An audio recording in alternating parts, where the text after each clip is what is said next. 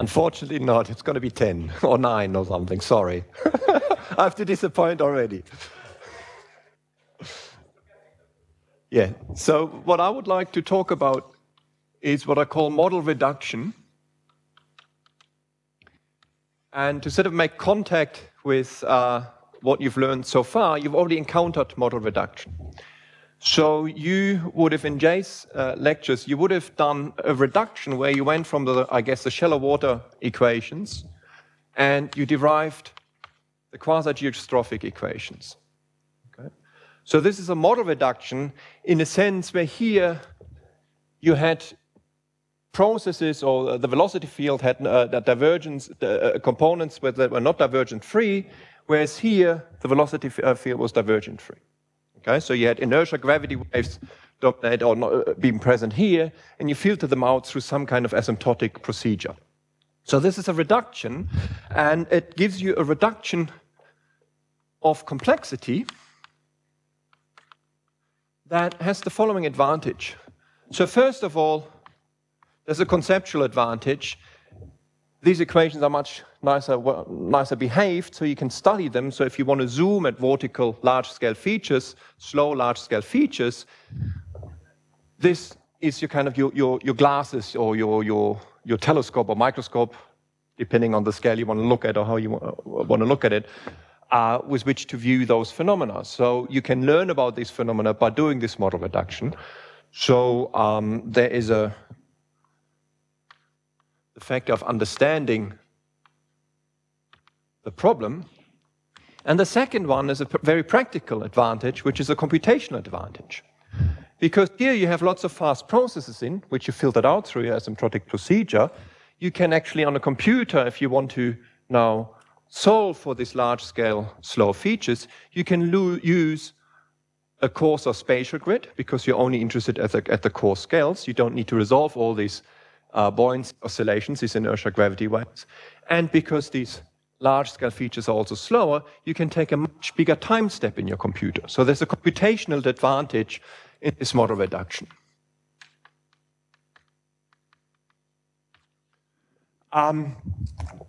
Here, what we're going to do now is a different type of model reduction. The model reduction now, here you didn't actually reduce the number of degrees of freedoms. I mean, you did in some sense, but you still have all these values on a grid, or all these Fourier modes so far. So what I want to look at now is, let's say we have a dynamical system, dz dt, that is some h, what did I call it, h of z, and possibly, I'm going to write it dw dt, although you just learned that we can't. I'll do it anyway, because these derivatives don't exist. So this is Brownian motion. So this is my deterministic part, and gamma might be 0. So we may also, but if gamma is non-zero, we may look at stochastic systems. So nz could be, this could be an ODE or an SDE. So then z is some, capital Z is some Rn. But this could also be, you know, some Galerkin approximation. This could be a PDE, and this would be your Fourier modes. So then your Z would be infinite dimensional. Okay, these we can cover those cases. And let's now say that somehow we can decompose our Z into something that we're interested in. These are our relevant variables x, and something we're not really interested in, y. We don't want to know about y, we want to know about x. Okay? So our aim is, so back to the geophysical fluids context, so these could be some vertical modes, and this could be the other modes, right?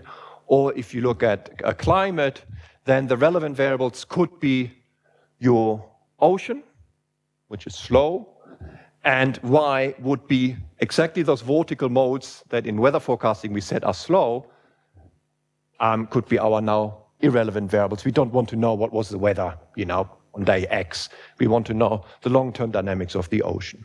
Okay? So the aim is now to find a reduced equation just for X. Okay, so find the dynamics of the, let's say, interesting variables x. So we want to somehow find a system x dot is some f of x, so some deterministic part, plus some, so u again is Brownian motion, possibly some stochastic part.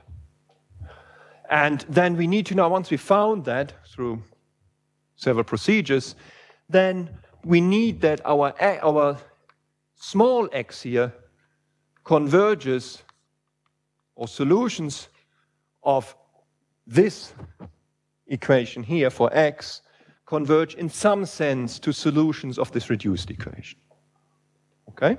So we will talk about a little bit, I don't want to get too much into the theory here, we're going to talk a little bit about in what type of convergence we're thinking here. Okay, so that's a general aim. I would like to start with just deterministic systems, so ODEs, and then build up to stochastic systems, and then in the end also make contact to alpha stable processes and Levy processes. So what type of noise can we expect here? Okay. And in what type of systems? W is also, sorry, W is Brownian motion, right? Yeah. Okay. Okay, so W will always be Brownian motion. This U later on can be something else. Okay. This is just an outline for now. Okay, what we're going to discuss. So this is a great or grand program. When can we expect that something like this will work? And there's two cases where we can expect this to work. So the first one is, I already talked about slow, fast. So these are timescale separated systems.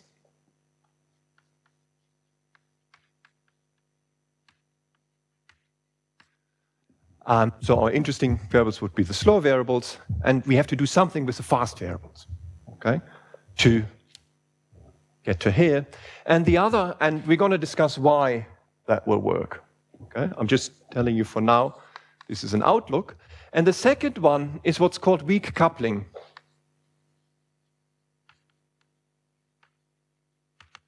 So that means we have one interesting variable, and it's coupled weakly to lots of variables that are not interesting.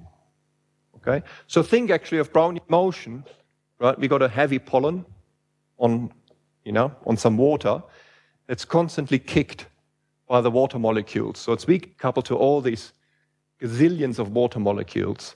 What is the effect of that dynamics? It's Brownian motion, as I guess you've learned. Is that what did you talk about this from that aspect? Yeah.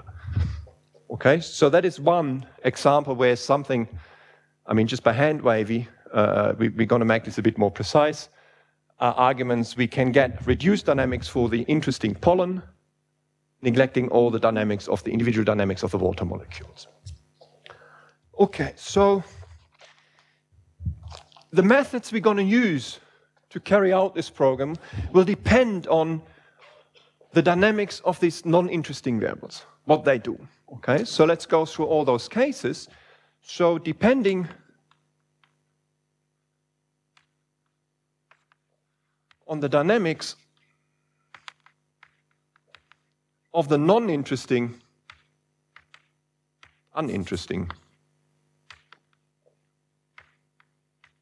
variables y, we use different methods. So, for example, let's say y, the dynamics is such that y relaxes to a fixed point. Okay? So to a fixed point, let's say we have a scale-separated system. So y is fast, right? Our non-interesting variable x is slow. So x is constant for y. So relaxing to a fixed point could mean that y is some function of x. Okay? So this is something we're going to discuss, and that's called, or it's going to get us into the what's called center manifold theory. Okay. Then you could have that y doesn't relax to a fixed point, but y could relax to some periodic orbit. Okay. So if y relaxes to a periodic orbit, then the methods we can use, if that, again, if you look only now at timescale separated variables, so something is going around and around and around very, very fast, so we can average over this period. So this is a method of averaging. And we can do that deterministically. And that's a very old method. I think Gauss even used it when he looked at the motion of the outer planets. And just Mercury and Venus, they were banging around the suns, like crazy. So he just said, okay, that just modifies the mass of the sun. It's like a smeared out mass. So this is where we take into account this motion that we don't want, modify our system, and now can get closed equations for the relevant variables, okay, like the dynamics of the outer planets. Now, so we go here in complexity of the y dynamics, we go more and more complex. So fixed point, periodic orbit, let's take a chaotic attractor. Okay? So see y relaxes to a chaotic attractor, or, so this is in the deterministic case, y relaxes, or y is an ergodic process. Have you done ergodicity, Michael? No. We're going to define this. So stochastic process. So this is deterministic, but there are certain processes where we can do the same spiel. And here we can do lots of things. So here we can do averaging. We're going to talk about averaging here in a different way to here. And we can also look at what's called homogenization. And we will do so, which allows us actually, and I'm going to present you some rigorous results, to get, even if the original dynamics here is deterministic, so if there's no Brownian motion driving my actual system, the actual truth is entirely deterministic, we can get stochastic limits for our relevant variables. Okay? So you get diffusion, stochastic behavior, limiting behavior out of something that's entirely deterministic. Okay? And that, well, the procedure is called homogenization, and we're going to talk about that. There is another way of looking at these problems, and this is called, I just mentioned it here, we're going to discuss this in detail, Moritz-Zwanzig formalism, which just is basically just a way to rewrite this dynamical system here.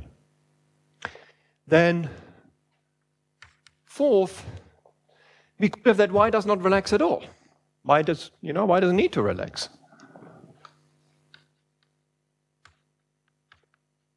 So, for example, in a Hamiltonian system, there are no fixed points. There's nothing contracting to a periodic orbit or to an attractor. Sorry? For? Oh, this is a D. Now, okay. So y does not relax, and neither do I. And we can look at two cases. First, the timescale separated case. So y is fast compared to 2x. And this is in some sense you've done here with shallow water, which is a conservative system, right? Going to the quasi-geostrophic limit. So there you employed something that's called the slow manifold. So the dynamics happens on some slow manifold, and you look at the dynamics on this manifold. Not sure, depending on time, whether we go into that, because that will be entirely deterministic, and our aim is here to go a bit more stochastic. But depending on time and interest, we can go into this. And the second one is that y is now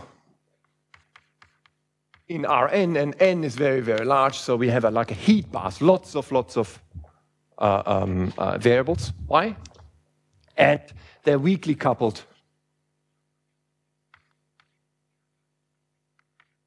to our interesting variable x. And then we can use another form of averaging. And again, this Moritz-Zwanzig formalism to distill the essential dynamics for our interesting variable x here. So these are these D4 scenarios that we're going to look at. Okay. Let's start elementary. Let's start deterministically and get some concepts across here and some different ways of looking at dynamics. Okay. So let's suppose we have a dynamical system, deterministic dynamical system, and z dot is h of z. So I want to present three different views of how we can look at this deterministic system. So the first one is, that's the one that we're used to. We're just going to look at pathwise. So we solve the ODE with some initial datum z naught. Okay? So, and we assume all the way through our H is, nice enough. So we have existence and uniqueness of the solution. So given an initial condition, there's a unique trajectory in phase space. Okay.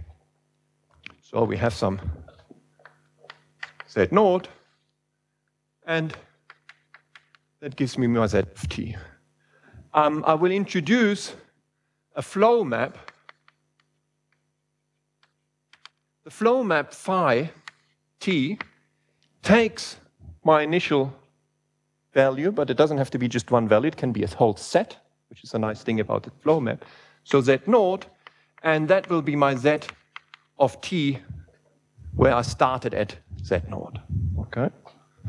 So the flow map, this is a very abstract way of looking at dynamics, or at solutions of dynamics, because we actually are interested in how to write it down. I mean, if you have a system, y dot is, lambda y, then yt is, y naught plus whatever, e to the lambda t. What? Yes. Multiply lambda t. So now you know your flow map, right? E to the lambda t. Okay. But if you have a very complicated nonlinear system, no chance of, of getting it. I mean, in some sense, your computer is an approximation of this flow map, right? If you bang it into a computer, try to solve it there, that is an approximation to that flow map. Okay, so let's look at another one. Let's look at what I call probability density picture.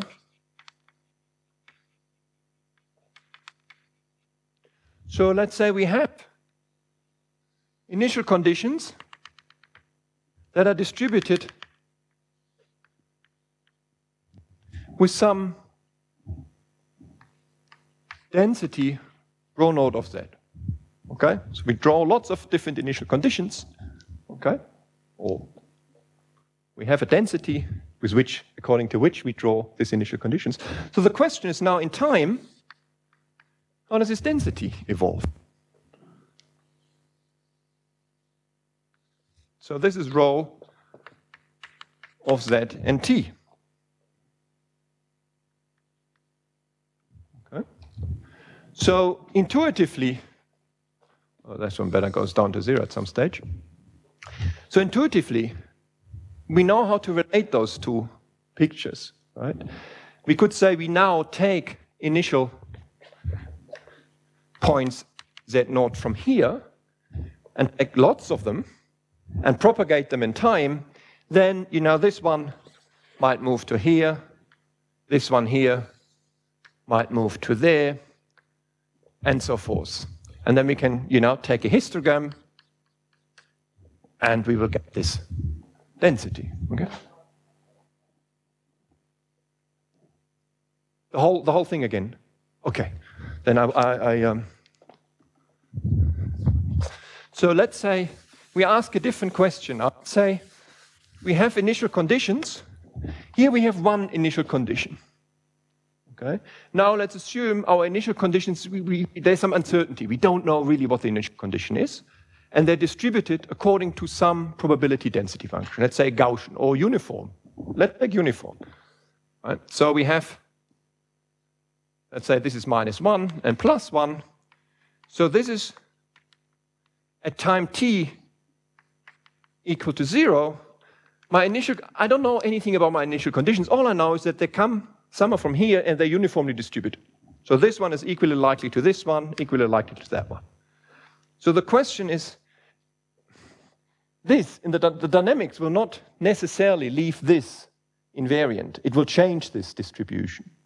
So if we now propagate this thing in time, so let's say time is going out from, this is z, time is going out this way, this thing will morph into a different function. Okay, so at every time I can ask the question, given that this was my initial distribution, what's the distribution at a later time t? Okay, so this is now time, and then this might go into something that looks like this. So this would be now my row of z and t. I've just spotted colored chalk. So how are they related? Related, I mean, how is this pathwise picture related to this density picture? Take any initial condition here. Let's say this is Z1, Z2, Z3. These are all initial conditions. Or can you read this? Probably not, right? Let's just take two. Z1, Z of 0, 1, and this here is Z of time 0, 2. These are my initial conditions. And I now follow that path in time. So after time t, this will be mapped, let's say, to here. So this is Z2 of t, and this one, let's say, will be mapped to here. Okay. So if this is our density, then many more initial conditions will be mapped to where? To here, then to here, and almost none will be mapped to here by our flow. Okay? So that's a question we don't know. We have to see. Okay? We want to find an equation for the time evolution of this. You specify it. You just specify it. You can take anything you like. It's your choice. So for example, here, in this picture here, we did the delta measure. Okay?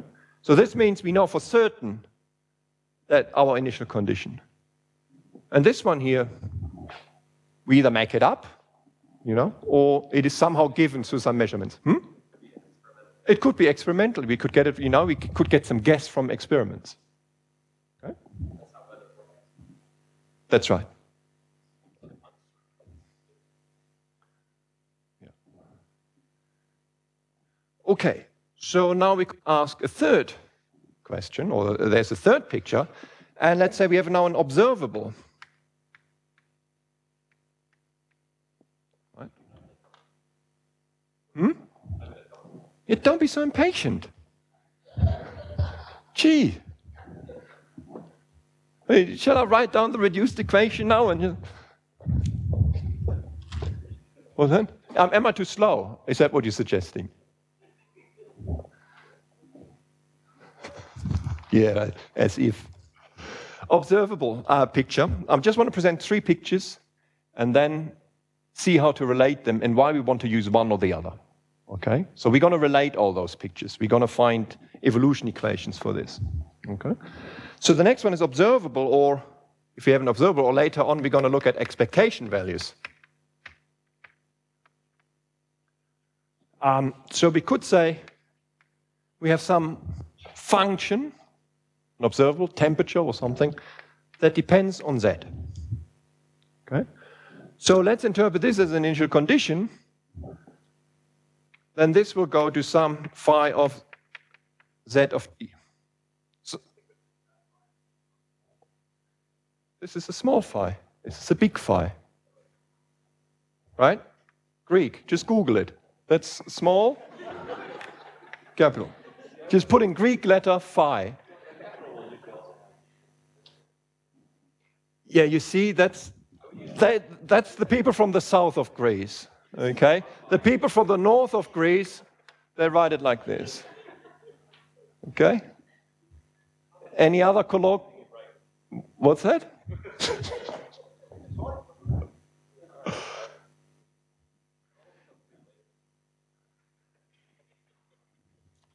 Right, okay.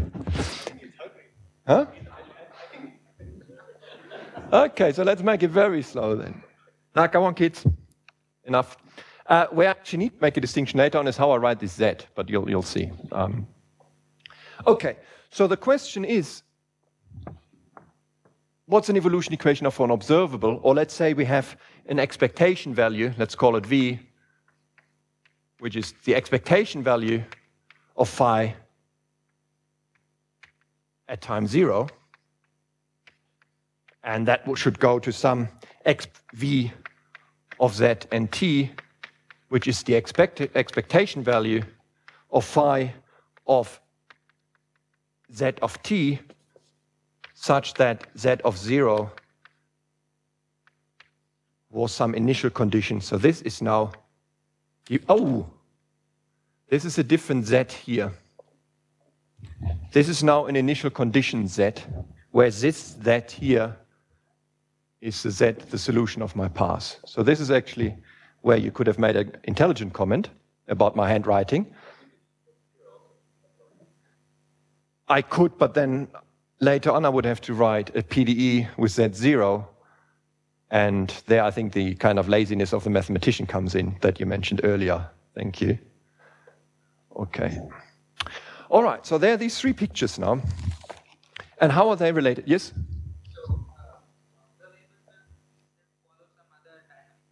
That's right.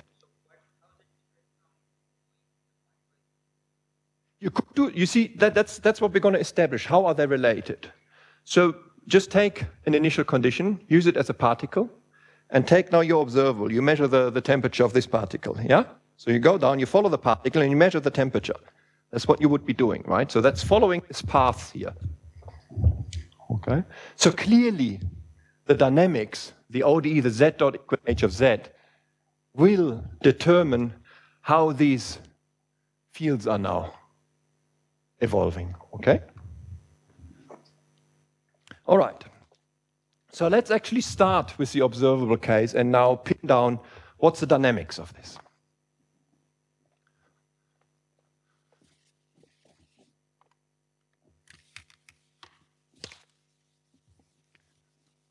Okay. All right.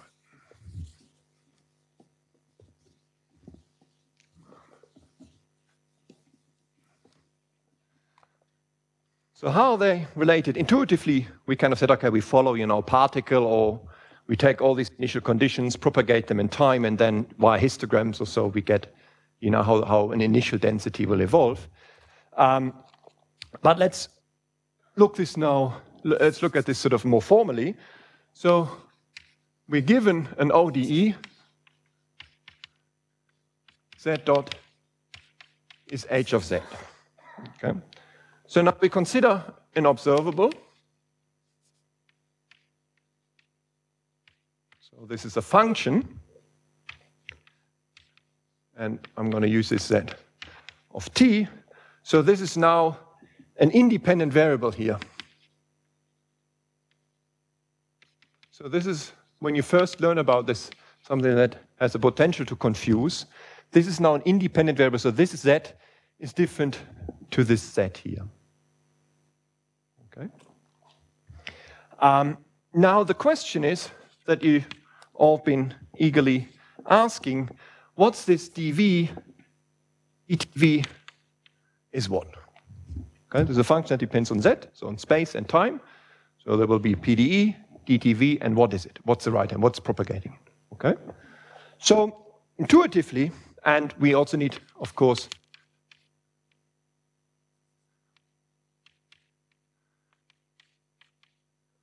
specify the, this is phi of z.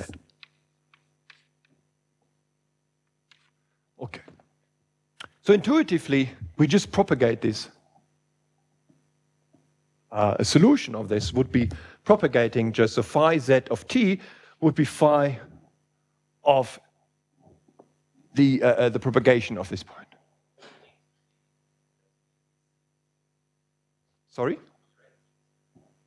Yes. That's correct. Yes. Not little z of t. I mean, this is a question mark. That's not a letter. Sorry? Yes. No, no. This is fixed now, independent variable. Okay? All right, so I think we better do it. So let's see what happened. So let's see that, so our intuition is V of zt.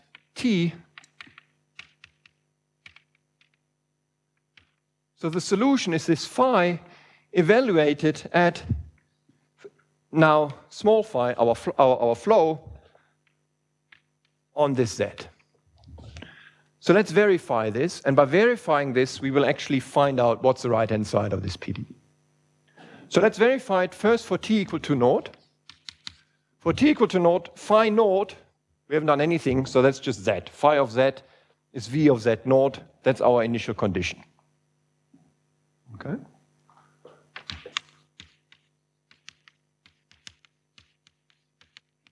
Okay. So now let's take positive t. So let's write our phi of z differently. Let's write it as a v at time t, but now we pull back the time with the flow. So we take v of minus t z. That brings us back to the initial point, and that will be phi of z. Okay? So now we can do a ddt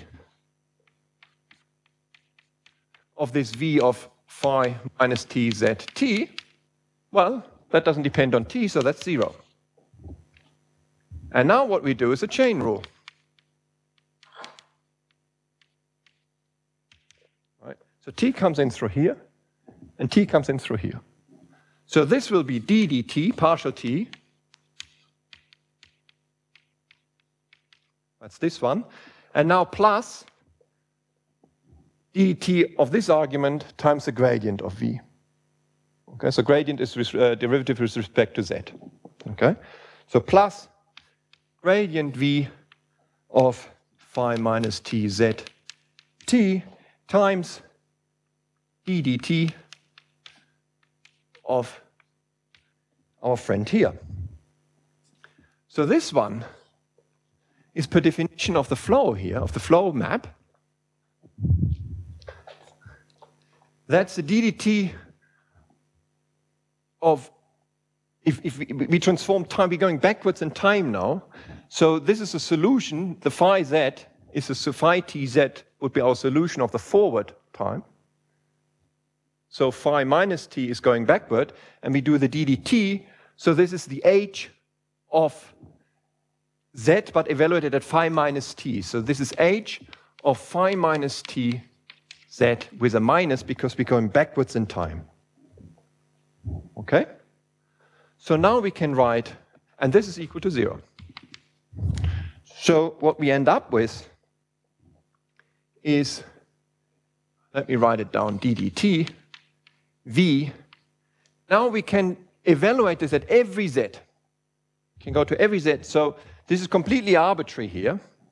So we could just relabel now z t plus a minus, sorry, h, and now again I do the relabeling here, dot grad v z t equal to 0. This one? So this one is clear. This depends on t. Okay? So let's call this This is your first argument. So you first do derivative of v with respect to the first argument. That's this one. That's a dv dz. Z is our first argument. Times the inner derivative, which is the d dt of this.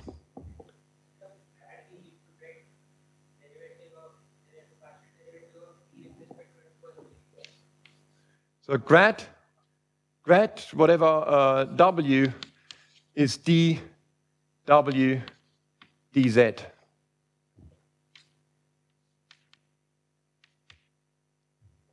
Okay?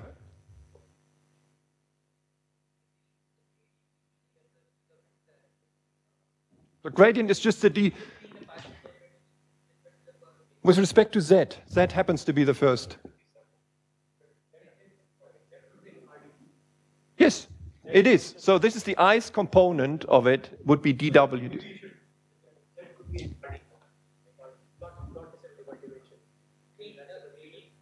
I'm not sure what the...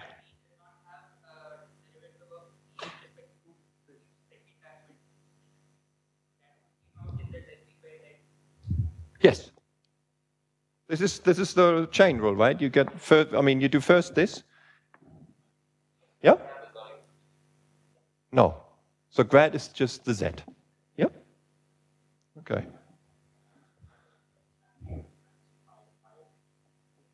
Yes? Yes? Yes. We do in here. Okay? If we write phi t, but we can, right? We just the inverse exists. So this is actually there's a group structure here. We can go back. The inverse exists. Yes? Yes?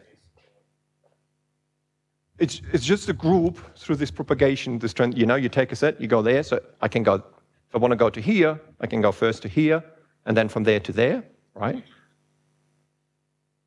H Lipschitz, yeah, we said we have existence and uniqueness. Yeah? And if we have that, then we have a group. And the group will be responsible why this thing here is called a generator. So what we have now is our d dt v of zt. I call it curly L v of z t. And the L is called the generator and is now minus h, it's the operator, minus hz dot gradient. So who? Plus, sorry. Which line? This one. So here, we specified any t and kind of any z here. Okay? So we can now reach every point here, let's say. So we can, we call this thing now capitals, we call this now this kind of z with these two things in here. Because we can do that for any t, we can do that for any z. So we can go to any point z here. Okay, so I just call it z. So that's the pre-image of this. Sorry, that's the pre-image of that.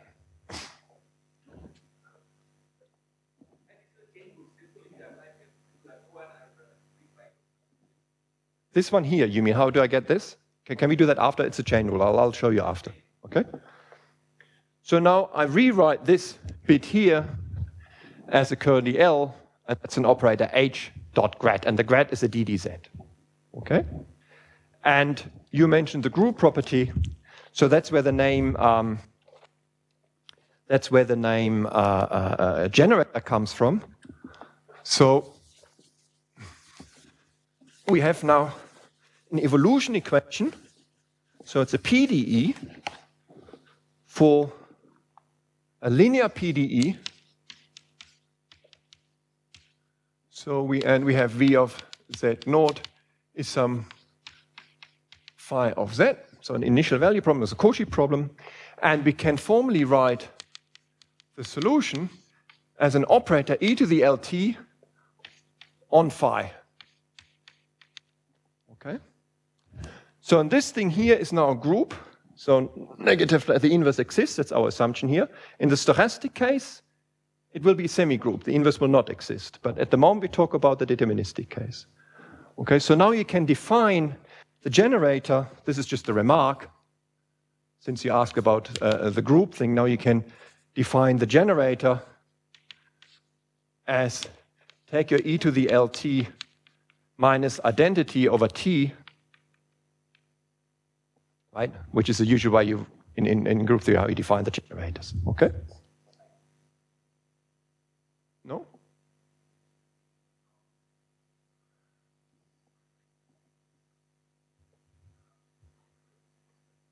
Let's talk about the group. The group structure will not be essential. It's, you know, associativity. You can check all this. We can do that after. Okay. All right.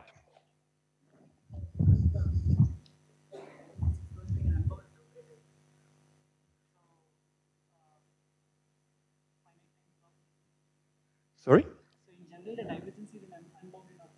Yeah. So you are assuming something on H, like boundedness, or if H, so the problem, if you can show that if your H is Lipschitz, so if you have uniqueness and existence of your ODE system, yes, then you also have, you can have solutions to this pointwise.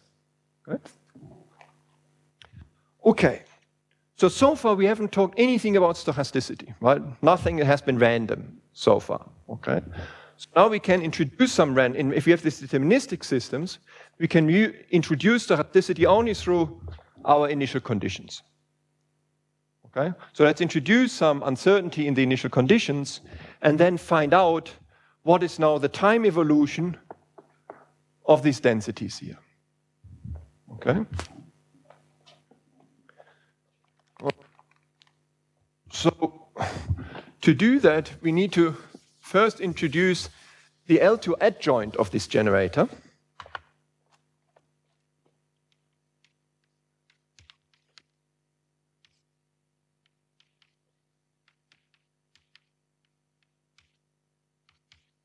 So we have L star. The L2 adjoint is just minus, oh, let me take Jean-Luc's thing, put a little dot here, minus rho. And now we got rho H dot. So this is the formal L2 adjoint. Okay. I should say, by the way, here, this operator e to the LT, this propagator, is called the Koopman operator. Okay, we can't write it down. I mean, it's, you know, it's identity plus LT plus 1/2 L squared, T squared, and so forth. Right? Okay. So if we have that, then the temporal evolution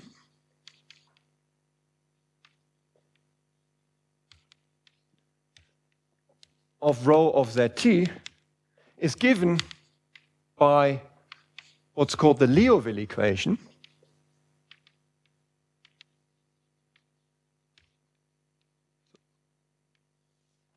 So the Liouville equation says d rho dt is L star rho, and we again specify an initial condition rho naught of z. Okay? So let's first of all discuss solutions here. So again, formally we can write that rho of zt is now e to the L star t rho naught of z. And this operator here has also its special name, goes under several names. So one is a Frobenius-Perron operator.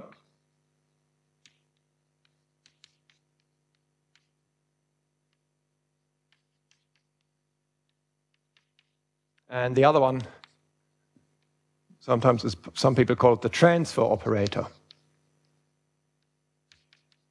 Are you going to talk about this, Jean-Luc? Okay. Yeah, but I mean, yeah, but are you, no, spectral gaps, things like, no, okay.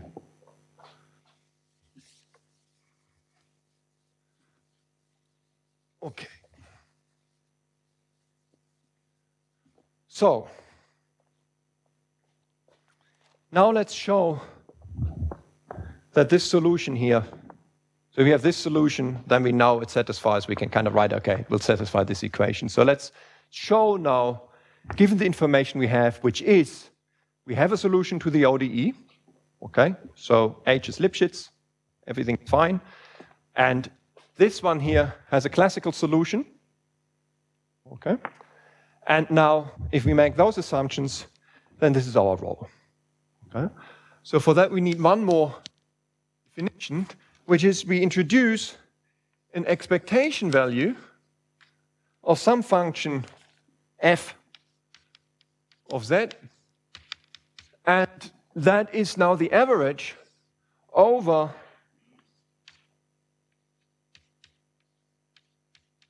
our initial data. Okay, so we take the average of f of z with respect to the distribution given by the rho naught. It's just notation. Okay. All right. So now we're going to show this equation here. So first we know that the expectation value of phi of z of t is, well, by definition, phi of z of t rho of z dz. Okay? It's just the definition of it.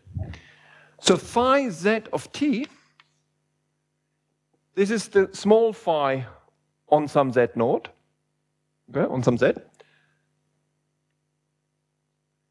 And so I can write this as propagating in time with the Koopman operator, e to the lt, right? This is what we found out here. Right? This is a phi t of z, which is v of zt, which we said was e to the lt phi. Okay? So this is e to the lt phi z. So I should write it like this, phi of z rho naught of z dz. And now we use this one, we take the adjoint of this. We bring this on the other side, and that will become the adjoint, right? So this is now phi of z e to the L star t rho naught of z dz. That's one part here. Okay? But we also know if we write e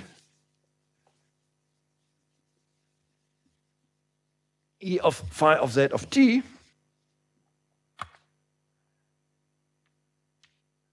but also expectation value phi of z of t, well, will be my phi of z times my rho of some rho of zt dz. Just a letter time t, there will be a density, right? So my new rho naught in this definition will just be my rho of zt. So this, we made no assumptions on phi, except that's an L1 function or whatever. So that means we can identify this, e to the L star t rho naught, with this. So e to the L star t rho naught is rho of zt. Hence, we now have the equation that describes the temporal evolution of a density. Okay? So, almost over time, why are we doing this? Okay, why are we spending so much time talking about these different pictures, right? Why not just carry on with the ODE, right? We all know that's what we're used to. So we now converted, or we showed the equivalence of an ODE which is nonlinear, or can be, generically is nonlinear, so very hard to solve, with something that's linear but infinite dimensional. Okay? So we traded finite dimensional for infinite dimensional, if we go to these PDEs for the density or the observable, but we gained nonlinear and traded in for linear. So now we have linear PDEs, and if we have linear PDEs, there's a whole plethora of perturbation theories we can use. Okay? So this allows us now to, if we want to study ODEs, to use perturbation theory for linear operators. Okay? And that's what we're going to do, and that's how we're going to achieve later on our model reduction. And I think this is probably a good place to stop. Yeah. Other questions? Huh? Oh, I have more? No, I don't, right? Oh, 10 minutes. Awesome. Good. No. Sorry. Okay. Shouldn't have said that, Jean-Luc. They hate you now. Okay. So we got these 3 pictures. And before, so this was all for deterministic systems. So before we go to stochastic systems and do the same spiel, you know, have an SDE, not an ODE now, but an SDE, saying what's the evolution equation for density, what's the evolution equation for an expectation value, we define some more kind of concept, some terminology that we need to, or some that we will need. So the first 2 lectures are of preparation before we can actually do the model reduction. Okay. So first, a definition is an invariant measure.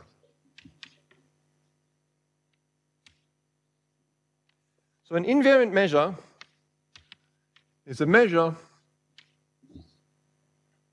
such that mu, if we take, is at A, and now we propagate this in time, then the measure of this propagated set will be the same. Okay? So, and this is for all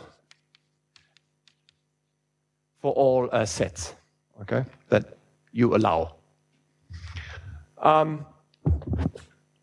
So what does that mean? That means if I take a set, my dynamics doesn't do anything, can't do anything anymore to change the measure. Well, in Michael's talk, this would be the sigma algebra. Okay. In the deterministic case, this would be your phase space. Okay. Okay. So this means invariant measures are those measures such that when I let now all these particles move around, or this set move around, let it be, you know, deformed, stretched, what Jean-Luc did, he took a set, this blob, let the dynamics evolve, and now he wants that the measure, right, is the same of his initial blob and the stretched blob. Okay? So these are called invariant measures. Okay? How do we find them? Remark. How can we find them? Well, we have a formal way of defining them.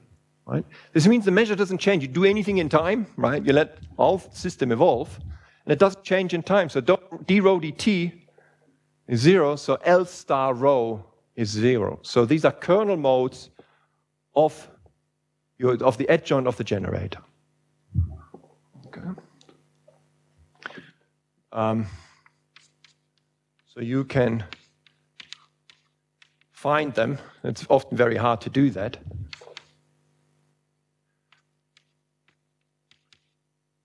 By solving L star rho. I should say rho, here I'm extremely imprecise because I talk about deterministic systems and I now introduce a density. Right? If you have a chaotic system or anything, you normally don't have that. You don't have densities. These measures are singular. Later on, for the stochastic case, we're always going to look at this this density picture here. Okay, so I'm being very imprecise here, and in some sense wrong. Okay, so we have an invariant measure. Now we can define invariant sets. Well, we call a set A invariant, under the dynamics, so that means under the flow phi t, if for all t, if I take this set A, propagate it in time, it remains the same set. Okay? So what are examples? Well, a fixed point. Fixed point is one example. You start at the fixed point, right? You apply the dynamics, you stay there. Limit cycles. Or chaotic attractors. This is a set, right? Fractal set. But if you restrict to that set, you remain in that set.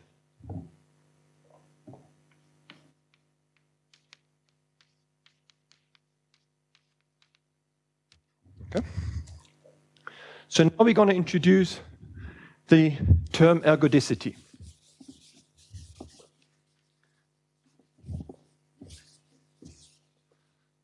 Okay. And then we can discuss it, I guess, later. So another definition which we will need, a dynamical system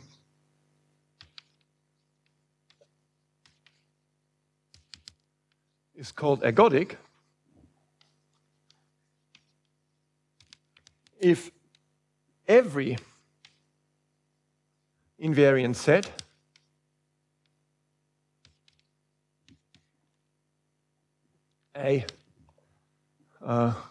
invariant of phi t is such that either this set A, the measure of this set A, I'm going to write it as 1, which means it's a full measure, okay, or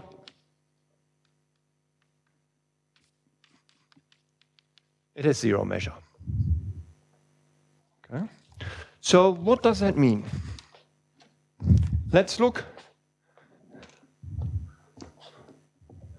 I've got 2 minutes. Let's look at one example that we just make up.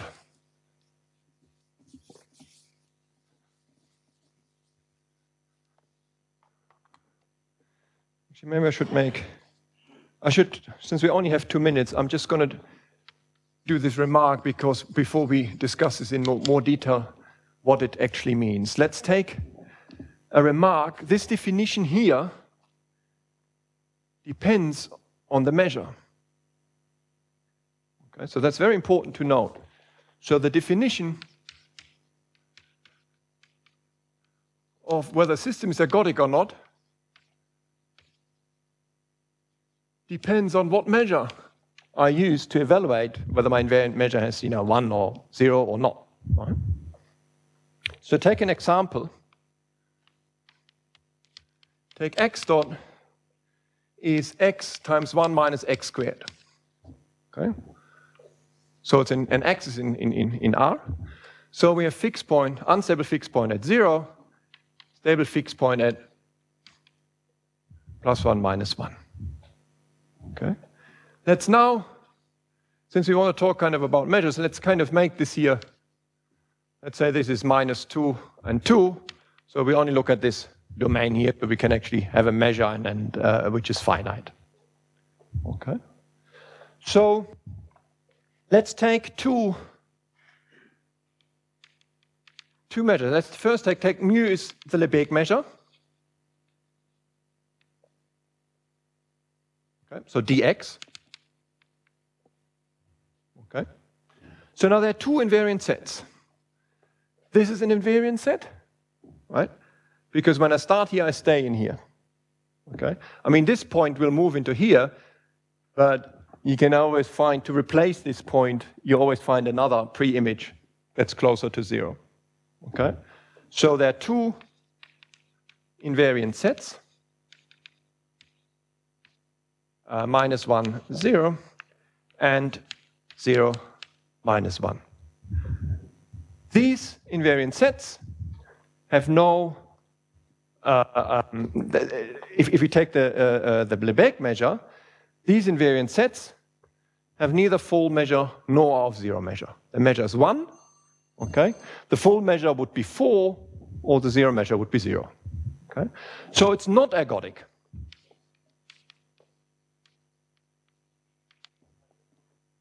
Sorry? Sorry, this is +1.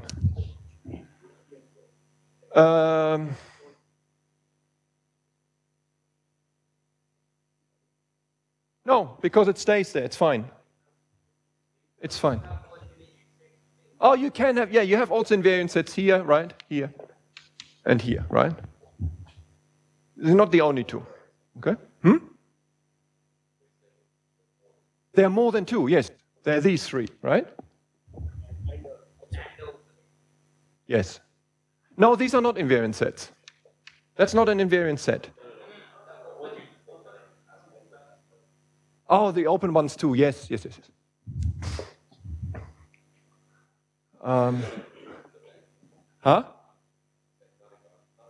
This is not ergodic with respect to Lebesgue measure. Okay. But let's take mu is, for example, delta of x minus 1. Okay. So now, or you could take delta of x, so Dirac measure, or all these ones. Now the system is ergodic with respect to this measure. Okay?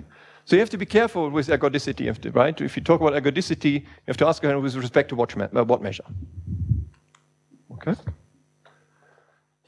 Okay, so let's talk on Monday, I think, more about what's the meaning of this ergodicity. Why do I make such a fuss about it? Okay?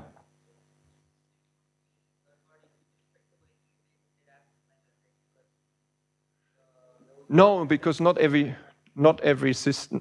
Sorry, say again.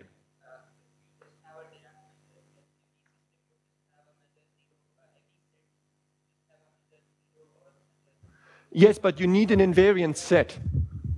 You need an invariant set as well. So not every system has invariant sets.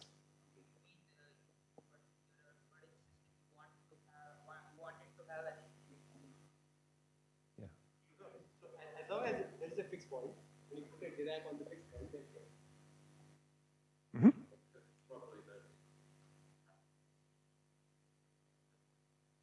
Or the whole, yeah, if you take the whole set, yeah.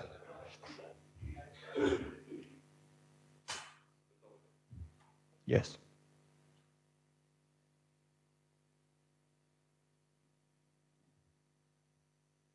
More questions, or people are hungry? Well, I'm here anyway, so you can ask me all questions.